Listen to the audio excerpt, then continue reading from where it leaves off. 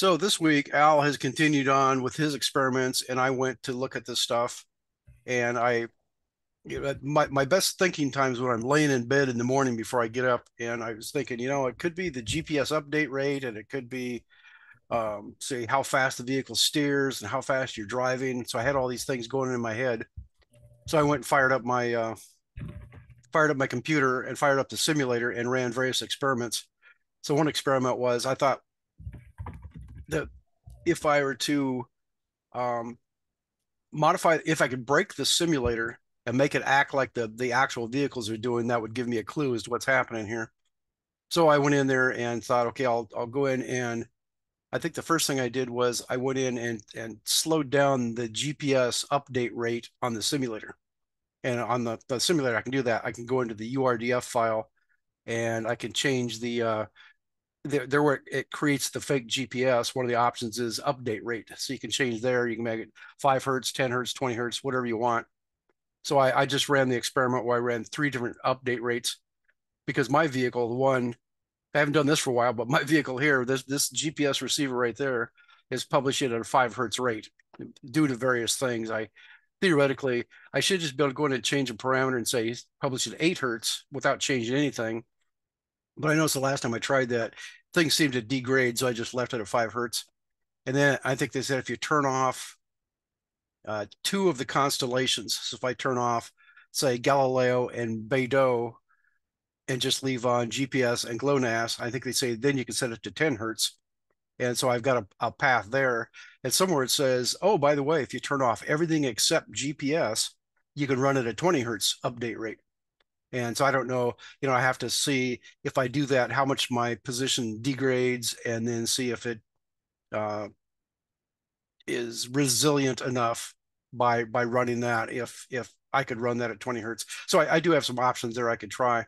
So anyway, but it was acting funny on. Let's see, do I have the pictures here? No, not handy. But what I take this vehicle out and drive it in the yard, it will. I had a couple times when it will actually try to follow the path, but it's got it does the oscillations that everybody's been complaining about here.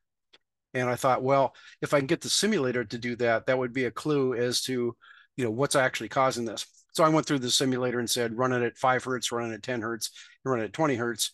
And sure enough, with the slower ones, I started to see the oscillations if I set it down to 5 hertz update rate, which is what my real vehicle is.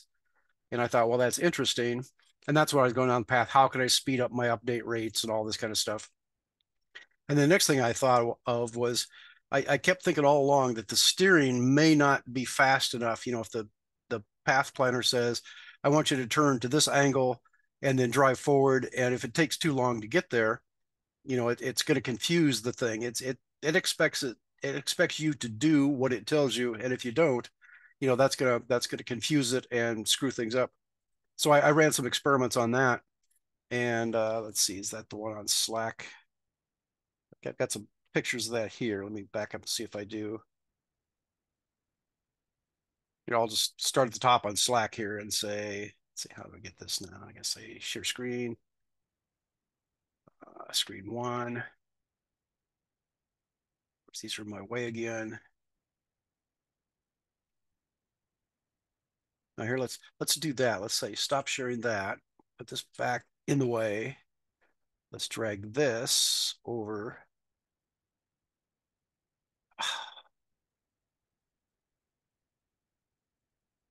I hate it when they're taking up all the space on your screen. I can't move. I can't get a hold of it. What if I grab it in the search box? No. So, uh,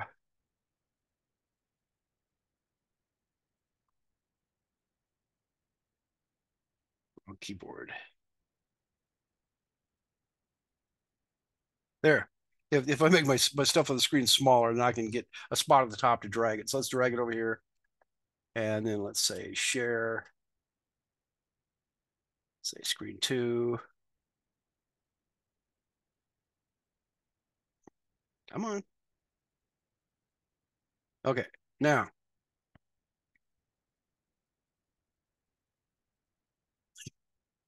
Okay, so I finally got it back to where I want to be here. Let's go back and start here. So in Slack, I posted this message saying, um, what was I doing here? Oh, I wanted to find out how fast, yeah, if I could slow my steering down in Gazebo, I wanted to know how fast it's running right now. So I came in here and I plotted my steering feedback. I've got that RC servo on there. Let's see, how do I do this? Like this?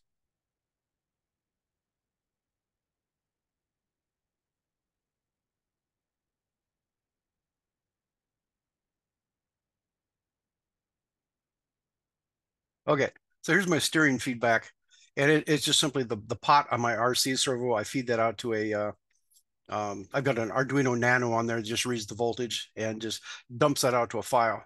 And I normally don't use it for anything, but now it's real handy because I can say, if I go here where this is would be a full right position, and this is a full left position.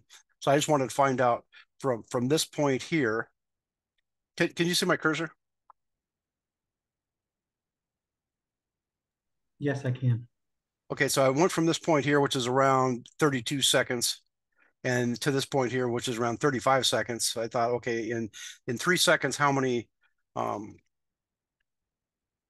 how many counts? Let's see, what was I doing? No, I also came to the conclusion this is like minus zero point 0.4 radians, and up here is plus 0.4 radians, simply because I'm clipping the whatever it sends me, I'm clipping that to 0.4 just so I didn't smash anything, and just and that might be part of my problem. Maybe if I'd open that up a little, might behave a little better, because mine wants to steer plus and minus 0.5, which is like plus and minus 30 degrees, is what my vehicle allows me to do, and I just artificially backed it off to 0.4. So I said, okay, if this is minus 0.4, this is plus 0.4.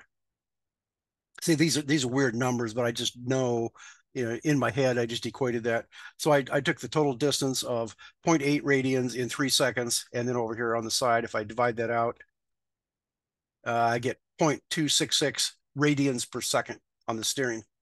And then if you pull up the definition of the Ackermann message, it says down here under uh, steering angle velocity, blah, blah, blah, quickly as possible. Somewhere it says this number is in radians per second. So desired rate of change is radians per second for steering angle velocity. So I just thought, okay, that gives me a reference that I got 0.25 radians per second. And that was just an experiment I ran to calculate that out. So let's see how to get out of here now. This one, this may kill it. No, it didn't kill it. So then I decided that if I go into my configuration file for pure pursuit, and I added this line on here, that's steering angle velocity, so that this is a parameter that gets loaded into the thing when you run. So I tried different values here, the 0.25 that I started with, and a 0.5, and then a 1 radian per second. So I could just change that, and that I actually just change it in pure pursuit, and that passes all the way through down to the Ackermann controller.py that's part of the simulator that we put together, and it does honor that. So and the way I know it honors it, because if we go look at the next plots here, you can see what it does. So this is if I set it to down here 0.25 radians per second. So this is approximately how fast the steering on my real vehicle is, and it's not even making it. It's supposed to start down here at the lower right hand corner, and normally they come up and turn like this and drive up here to a point where the path starts, and then it should drive the path and do the characteristic thing that we saw before. And it's just not making any attempt at that point. So sure enough, I broke it very quickly by slowing down the steering and not letting it track like it's supposed to. Let's see, can I go to the next? I guess I have to close this one down. And then this is the next one at 0.5 radians per second. And see again, it's trying to get to a starting point right here somewhere. And it's got a lot of oscillation getting up there, and they're just trying to drive the straight path. It's doing all kinds of stupid things out here, but it's better than it was the first time. And then if I go one more and set it up to 1 radian per second, you can see we're getting the characteristic plot like it's supposed to be. So we're starting here, and it's making the turn. It's still oscillating coming up to it, but it's actually following the path now. So that does tell me that, yes, if you get your steering reacts too slowly, that it does indeed screw things up. And then something that Al is going to talk about is that he went out and drove his vehicle at just a slower speed, and everything got better. And so you've got the interaction there. You've got this thing requests, say, turn to this angle, and expects you to do it. It expects it to immediately follow that. And if it doesn't, then that confuses it. So it turns out if you drive slower, it gives it it gives it more time to get to the angle that's requesting. So by slowing the vehicle down, that's like increasing your steering rate. And so those two things seem to be interacting. And then back to my thing where I was talking about GPS. Let's see, did I think I talked about that, but I didn't show any plots because I don't have any handy. But as I would slow down the GPS rate, that would also make it worse. And so it seems like there's several things interacting here to get all the stuff to work. And the reason why slowing down the GPS, let's see, how do I get out of here? The reason why slowing down the GPS affects it is because the GPS publishes at whatever rate you tell it. So you go into your receiver and say, I want to publish at 1 hertz or 5 hertz or 10 hertz or 20 hertz, whatever it allows you to do. That's just how often it puts out the data. And then your GPS driver under ROS, you start that up and says connect to the GPS. And every time it puts out a message, I'm going to publish this GPS fix and GPS velocity messages. And those are going to be at the same rate as the data coming in from the GPS. So that directly affects, by changing the number in the GPS, that affects how often it's going to publish to this GPS fix ROS topic. Now, we've got a program, we got various iterations of a program that's called GPS to odom.py. And this is something that Matt came up with. And it basically subscribes to GPS fix and then takes your latitude and longitude and converts that to your XY offset. And it also, as a side effect, it takes in a heading from wherever you specify, and it takes that heading and that XY and builds an odometry message to tell, and you publish that, and that says that's where I am at in the world right now. So that's where Baselink is at in the world. So since this thing is triggered off the GPS message, if I have a 5 hertz rate, then 5 times a second it's going to publish that odometry message. And then if you look at the pure pursuit stuff, it says subscribe to odometry. So every time an odometry message comes in, that kicks off one calculation cycle. So by changing the GPS to 5 hertz, that means pure pursuit is updating 5 times a second and publishing at 5 times a second. Or if you go in and set it to 10 hertz, then again, you're publishing odometry at 10 hertz. Pure pursuit runs at 10 hertz, and you're putting out your steering angle at a 10 hertz rate. So that's why changing your GPS update rate affects this stuff. Because just in the code, in the pure pursuit code, it runs whenever this message comes in. So that's something there. So you start slowing that down, you're not calculating as often, and it starts getting worse. And that's why I found that at 5 hertz, it's dropping off to the point where I could actually see it in the simulator, but it was still running fairly well. Like this picture down here. See if this can work. Like this picture here, this was, as I'd slow down the simulator to a 5 hertz rate, I started getting something that looked like this. And usually if it's published at the standard 10 hertz rate, this is a lot smoother line here, and there's just some slight oscillations as it moves up to this point. So that's how I found out that the GPS does affect it, and I was able to do that in the simulator. So I was able to make the simulator worse by slowing down the GPS update rate. And then I went through this thing down here. I said, oh, well, but that still didn't explain why, it works in the simulator, but does not work on my real vehicle. So I went down this path about, well, what if the steering speed is not responding as quickly as it expects it to? So then I ran this experiment to show the 3 different effects on that. And then Al's got a plot. He'll probably show that, or I can pull it. It's right here, in fact. No, not that one. This one. Here's his effect when he's driving slow. It follows pretty well. When he's driving faster, then it's doing the oscillation. So again, your forward speed is affecting this, and it all interacts in the fact that pure pursuit is updated at whatever rate your GPS is set at, and then as you drive forward, it's saying turn to this angle, and then your steering speed. If your steering speed is too slow, that confuses it, and that's why it overshoots and and does this oscillation here. We'll zoom in on this. So you get this oscillation as the thing drives around, and then when he's running slower, then it follows a lot closer to what the path should be. And what was the other thing? See, forward speed, GPS update rate, the steering speed. So all that, I made a comment. I made a whole list of things on. Look ahead distance also seems impacted. Yeah, that would be another thing because it's telling it, what, how sharp an angle does it have to turn at. The further you're looking out, the less of an angle it's going to have to turn. So then down here, I was just making comments, and of course you won't if you don't have access to Slack. Here, I'll let this sit here a second so you can see what I was saying. But I was basically just saying that somewhere here I made the comment that those things we just talked about are affecting the. I think in here somewhere I said something about that's what's affecting the way this thing's working.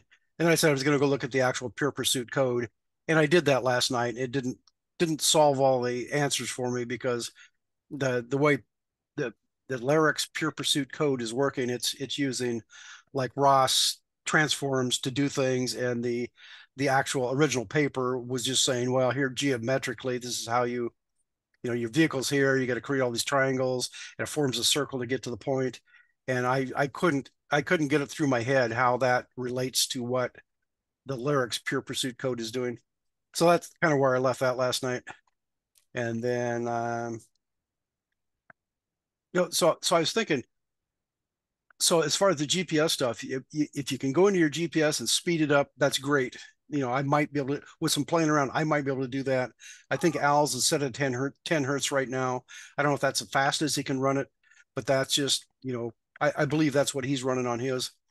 And on mine, I've got the option of 5 or 8 or 10 or 20 hertz, depending how much screwing around I want to do, and then how well it performs once I make those settings.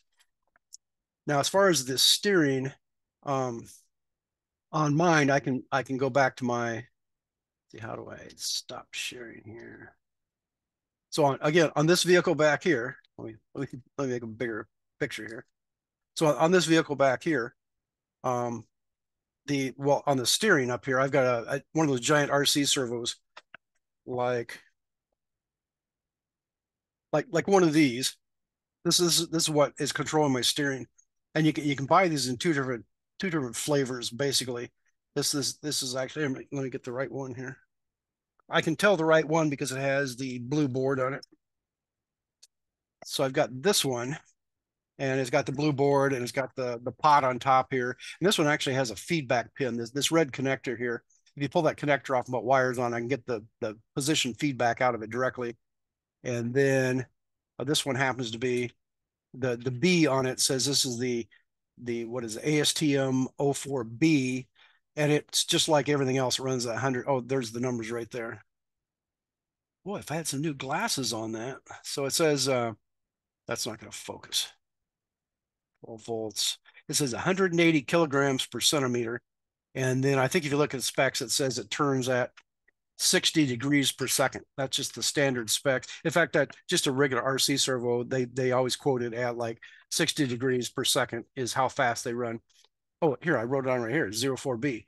So my other one, which is I stuck on that little robot, I need to pull it off. That's a 04A. Now the A it'll turn at like 4 times faster than this one will. But you give up some of the torque. I think it says those, I think they say they're 110 kilograms per centimeter as opposed to 180. So what I could do right now, I can go back to this thing right here, put it up on a jack stand. There's one bolt that holds the front end on. I can pull out that bolt, the whole front end drops out. I can just go in and I can pull that RC servo off and swap it out for the one that's the faster servo. So right there, I can speed up my servo by a factor of 4.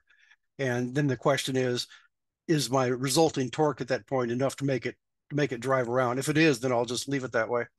But that'll give me the option of having a lot faster steering. And then if I want to, I can go into the software and slow it down. Just like the Ackerman command specifies. That's what we're just looking at there. Let's see, view, go back to gallery, go back to share screen. Screen 2. So back when I was talking about this right here, you look at the let's see, go here. So just as part of the, well, I don't have the whole thing right there. If you pull up, just go to, say it's the Ackerman drive.html. If you just go to a command line and type in ROS Ackerman message, then it'll bring this up and tells you, you'll get the full thing here. But it's basically on the steering, you can set the angle and you can set the angle velocity. So how fast it turns back and forth, you can adjust that. So in that Ackerman controller.py, they are honoring that, and they look at that value and say, if you set a value other than, here they say, if you somewhere here it says you put in a 0, it turns as fast as it can. And I notice on the configuration file, it was putting in, I can get that. How do I?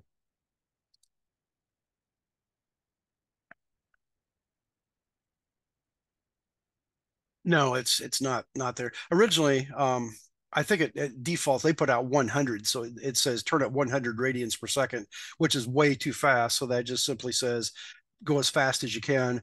And the spec actually says you put in a 0, then it should turn as fast as it can.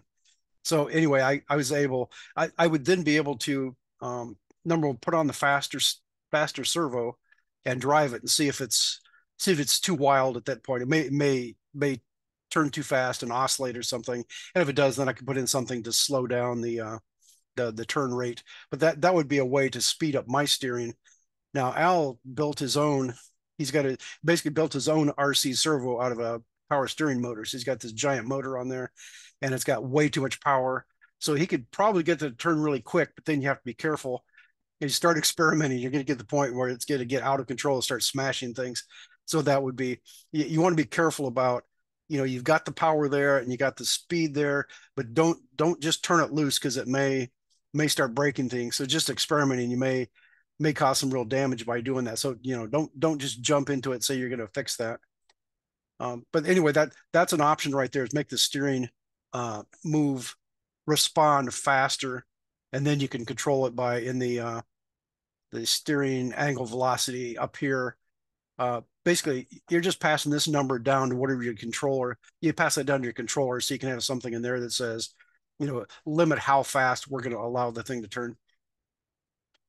So let's see, that was the so the GPS. You might be able to speed up your GPS. You might be able to speed up your steering mechanically, and then make that happy. Or what was the other thing? The forward velocity. Well, yeah, you can keep slowing it down to the point where it works, but as Al says right now, it's running too slow. He'd like to have it run faster, at least 1 meter per second. So what it comes down to, I think what it's going to come down to is that to keep Pure Pursuit happy, it would prefer to see a faster update rate, which again is controlled by the GPS. So what everybody in the ROS world says is, oh, you should run robot localization, which is a package that takes an input. You can take an input from your IMU, your wheel odometry, your GPS, and various other sensors, and it fuses all that together with a Kalman filter. And I think what it will do is, if I have a GPS that's publishing at 10 hertz rate, and you got all these other inputs coming in, I think you can actually tell it to generate points faster than that. And I think it will actually create intermediate points in between. And basically, it looks at your last GPS point, and then, let's see, do I need this open anymore?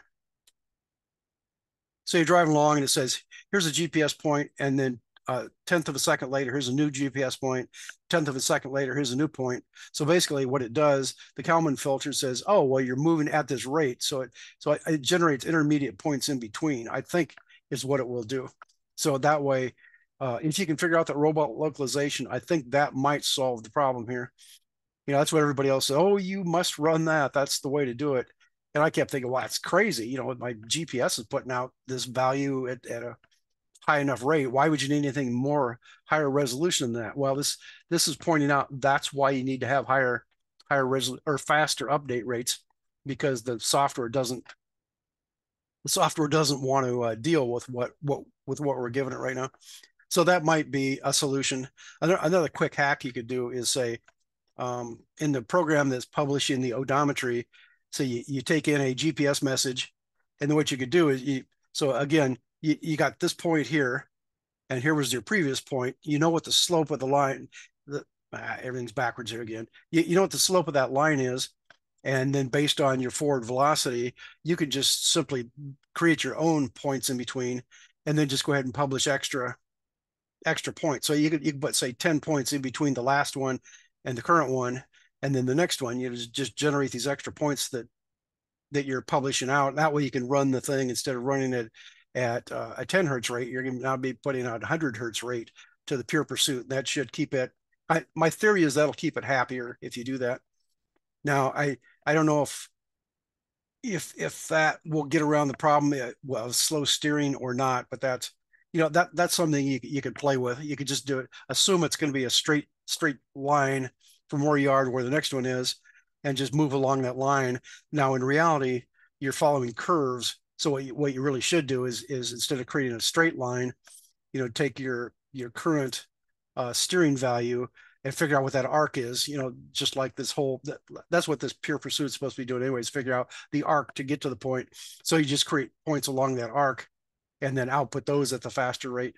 So that's somewhat of a hack. And it probably, by the time you're here and you want to go to here, by the time you get there, it's probably the points probably won't match, but in between you're going to get here. You're going to get points that are going to lead up to it, and it may actually end up here or end up here. But so it'll be a little jump every time you get a new GPS. But that might be worth an experiment just to see if just speeding that up makes enough of a difference to figure out all the details on that or not. So that's kind of where I was at the moment, thinking that, without doing anything with the Lyrics pure pursuit code, without changing anything, possibly just the faster update rate would solve a lot of these problems. And that's just various things I thought of that may or may not fix the problem. And I guess that's pretty much all I've done at this point. So I will make the comment that the more I play with that simulator and realize, I can make it do some really interesting things, like, the fact that I can change the GPS update rate. I can change the steering speed of this stuff. And this stuff all seems to work. And I go make the plots, and the plots, sure enough, the plots follow along. And it is a very valuable debug tool to do that. So that's all I got to say. I mean, on that last point, I'm definitely impressed with how you can tweak the simulation to match, the actual physics, because yeah, that's always really useful. Me, I'm just plucking around out in the yard. Well, let me make one more comment on that. Let's see, share screen, go back to Slack. So I had a plot back here that I put out. This one here. And this one, I kept thinking, why here the blue line is the off path error, and the off path error is your distance from your target point. Your vehicle's down at the bottom, and so here's again, I'll try this and get everything backwards. So your vehicle's down here, and the path you want to go to is up here. So the vehicle is projecting a line, the center line of the vehicle, as it sweeps back and forth like this. The off path error is how far it is between. Well, that's not doing any good, is it? Let me try. Stop sharing. Go to big view.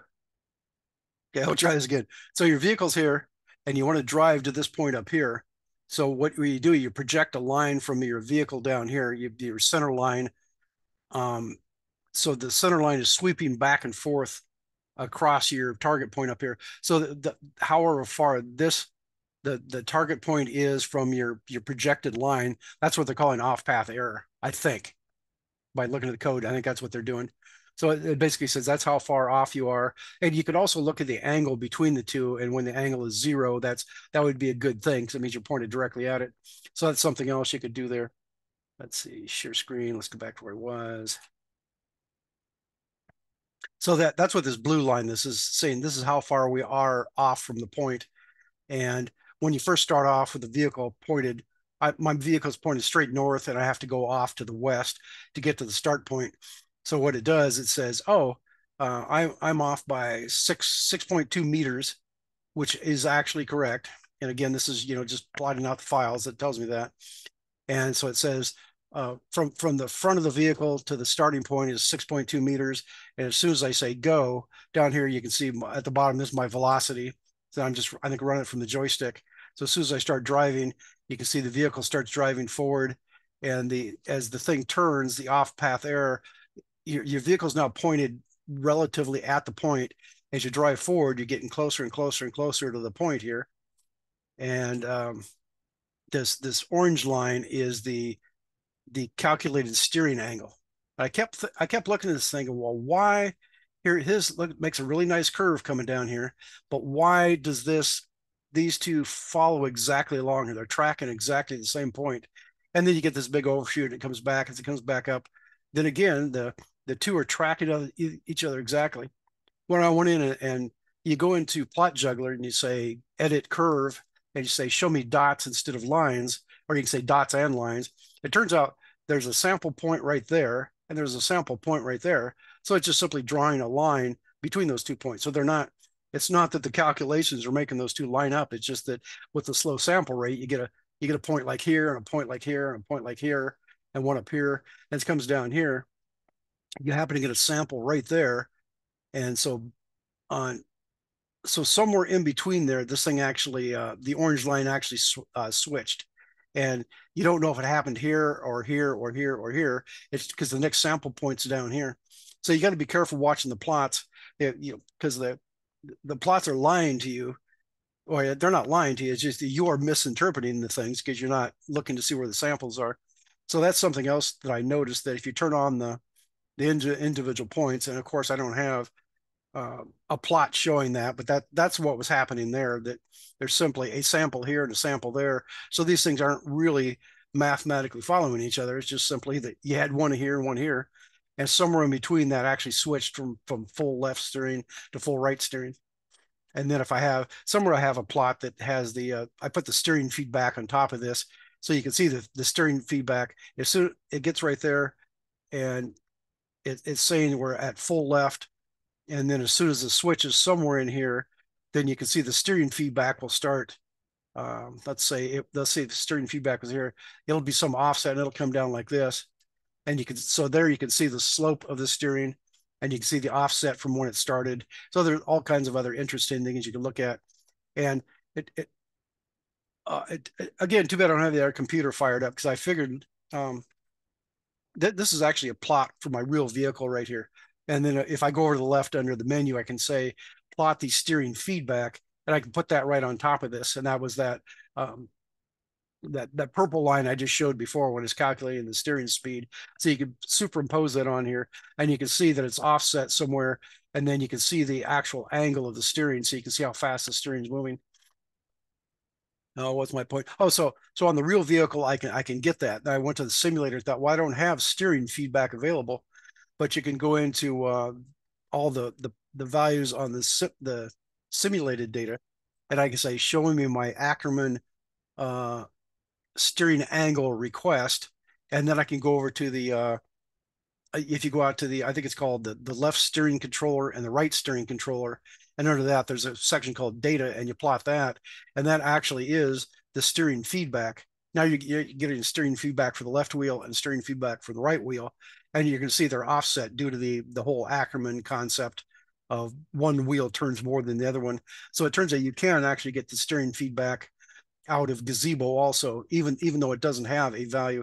Somewhere in the code they're calculating that, but I don't think that ever shows up. I don't think it's ever published. So I just get the after effect that you say the requested steering says turn it to a certain angle, and then you can go look at the left wheel and the right wheel, which has all the extra equations to make those the correct angle. But you can actually see it on that too. So by doing that, then if you're playing with the steering speed, then you can see the slope of those changes as it tries to affect the steering on that.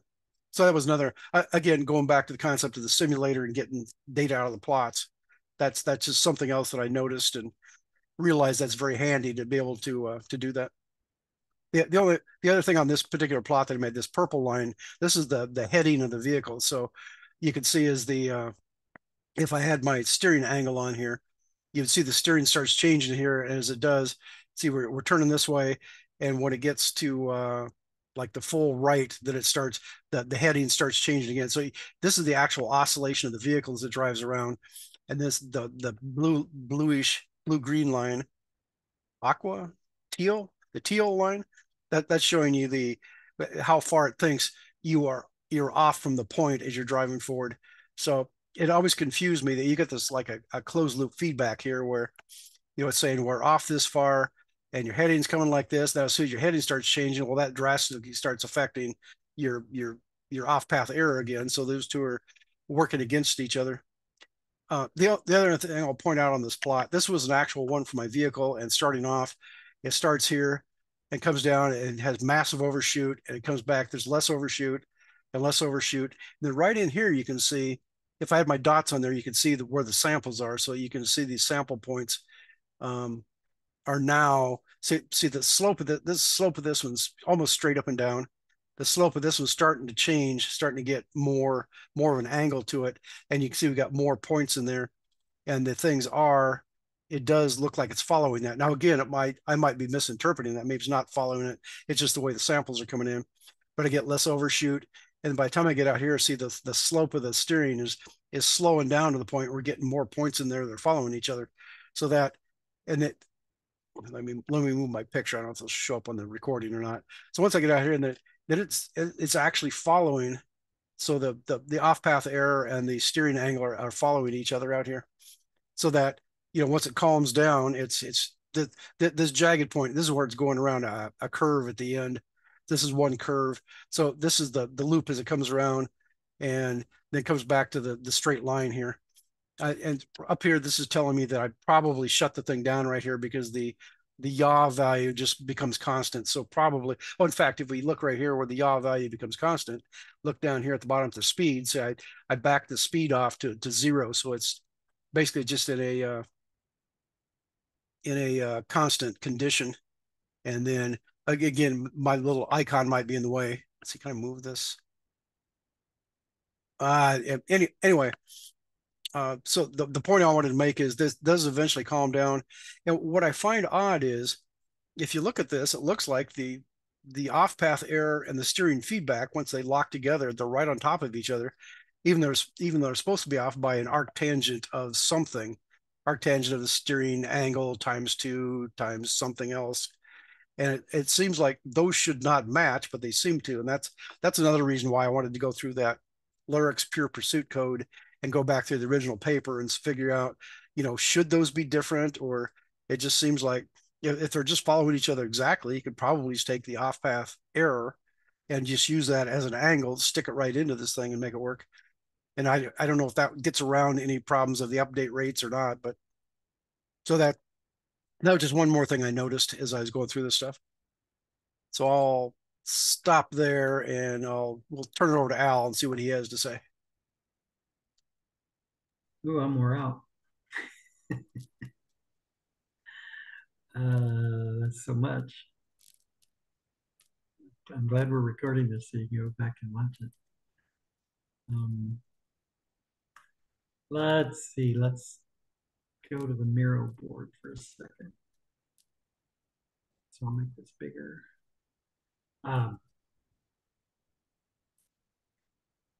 In my Miro board, I'm zooming out so you can see. It's down at the bottom, a bunch of examples. And that was sort of the biggest takeaway from last week was I needed to do more testing and change variables. So, I mean, this is the fundamental test path. In this particular one, I've got 1,000 points. You see that 1,049. Step size is 0.1, so it's a very high resolution. I'll use that language. Series of waypoints. And I've got a screen print here and then some characteristics of the run. This particular example, again, the step size is 0.1, the look ahead was 2 meters. I went back afterwards and sort of eyeballed, this is not a scientific analysis, but eyeballed the steer angle, both I've got the max and min there. So again, for me, positive is a left turn, negative is a right turn. And, if you can look at, after a few runs, it was pretty quick and easy to figure out whether I have a lot of waviness back and forth um, by looking at that min and max. Hold on a second, let me kill that phone.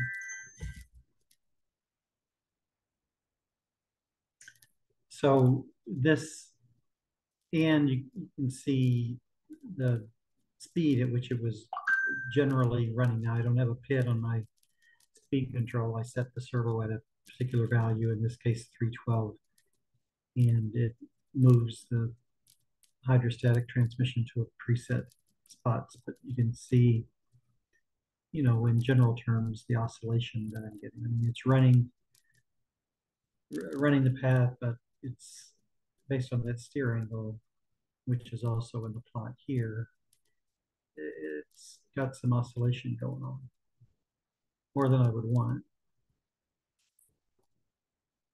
And here's where, I slowed it down, set the servo at a slower rate. I get a correspondingly slow speed, same look ahead, same step size, but quickly you can tell the max and min steer angles are much tighter, which Jeff alluded to earlier, a nice path without a lot of waviness. So that was, an aha moment. And the subsequent tests are, I bumped up the look ahead to 2.5 meters. This was, there's a video that I posted, and this is data from another run that was yesterday that, corresponded to just under 0.7 meters per second with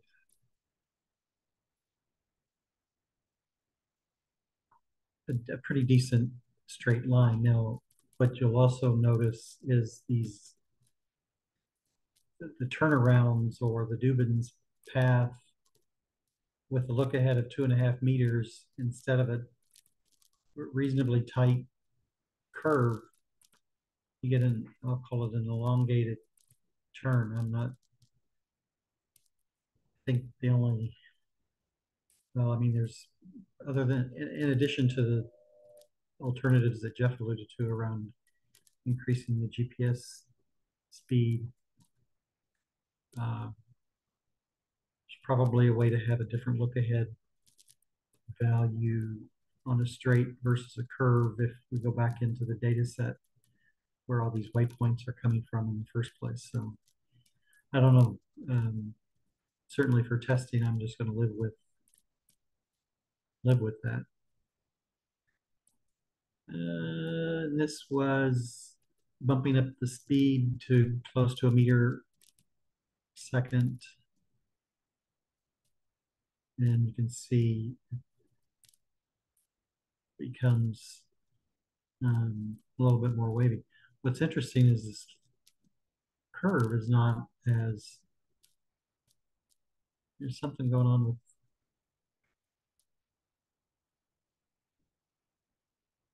interesting. The slower the speed, you get this shift left. You speed it up a little bit. The shift left is still there, but visually it doesn't look as bad. And then what was this test? This test was, I was going to adjust the maximum rotational velocity, which is a variable in the YAML file, but then I looked at the pure pursuit code and it doesn't actually use that for anything. So yeah, that was sort of where I ended that. And then,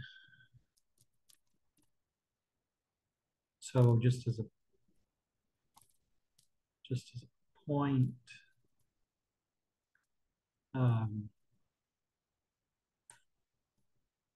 if you want to see it in the yard running, there's a video there. I think I could live with 0.75 meters a second at the moment, but just to do testing. But that, as Jeff showed, was what the curve was looking like. So next steps for me, I wanted to, let's go to Plot Juggler. So I need to learn how to turn on those. How do I turn on the values? This is actual Plot Juggler because I want to make a map. This is sort of one little flat area, and I was going to make um, a map that sort of looks like that, where it has smaller and smaller. Um, the path gets smaller and smaller, and what do we call that? A coverage path. Anyway, do you recall, Jeff? Can you come off mute and tell me where is the? How do I turn on the? What did you call it? The show dots.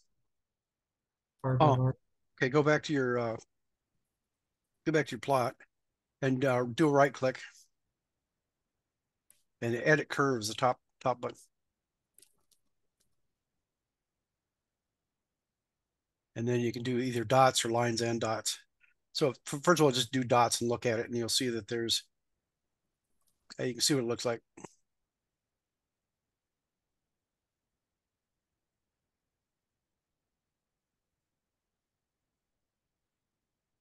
So if you zoom in on that, you should be able to see your individual points there. That also gives you an indication of how fast you're going too by looking at that. And what about the values? What do you mean values? See, it's not showing what my X and Y, I mean, visually I can see it's 15 on the X and 3.2 on the Y. I don't know of a way to do that in a scatter plot like that. It would be real handy, but I don't know that it'll let you do that. I thought you had values up there. But on a regular plot, just a regular, plot per time or plot for something, it will show you the values, but I don't think you can get it on this. Well, what's that icon at the top that's got plots and a one? Yeah, what is that one doing? Change the amount. Let's say change the amount of information displayed. Vertical time tracker. I I'm gonna see what it says. Displayed with a vertical time tracker. Again, that might only be valid for the other type of plot. So, speaking of value, if you need to know that value, you can see it over there on the left where you look at your. Yeah. You can see it right there. It says 14.725 and 3 point something. So that'll give you the values, but I don't know how you can, have them show up on this particular type of plot. So for me, let's see, Miro Board, video and image, next steps. Yeah, what I would create won't have very many lines because the yard's not that big, but create a map like that and run it and see how it does at half a meter a second or something like that.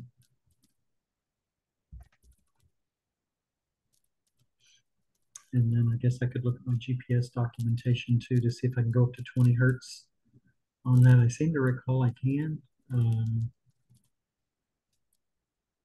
See what good that does, and then think about, do I want to change the program to have a different look ahead for the curves versus the straights, and how we could implement that. But Yeah, I think that's the whole point behind that. What do they call it? Adaptive pure pursuit, or whatever they use in ROS too, whatever that term was. That's I think that's basically what that's doing. Is that it's deciding, on a straightaway it can use long look aheads, and when you can detect a curve coming up, then you can back that off and slow down to get the closer look ahead, and that way it'll follow your path closer. And I haven't actually looked at doing that, but I think that's basically the concept behind that. And the comment about looking at your GPS to see how fast it'll run, that's totally dependent on the manufacturer, what they're going to allow you to do there. So anybody that wants to do this, you have to go pull up your documentation and see, what see what they'll allow you to do and not do. so progress, more testing. So what I'll do, I'll upload your latest video to YouTube, and then we can put a link to that. And for anybody that goes and watches that, watch as he comes around the end when he goes close to his little building sitting there. I could have sworn he was going to slam right into that building. You You must not have know, much room between that. I left that in there, but you have to understand I ran like 4 tests yesterday, and yeah, I was holding my breath too, and then today I'm like, I'm just gonna let it run because it ran okay 4 times yesterday. But with the daggone GPS slipping around a little bit, I could have very easily smashed it. And I had a One video thing you on can that. do on that, make your path shorter, so you got your two, still keep your two loops, put them closer together. That way it'll just move it away from your building. You're right. When I was watching, I kept thinking about Matt's testing, where he kept running into his house and running into trees or whatever. What fun would that be? You could really screw up the steering on that thing if you do slam it into something. So you might want to keep that in mind. Um, Might want to be a little more cautious than what you are right now. I'll shorten the path. That's all I have for recording. Okay.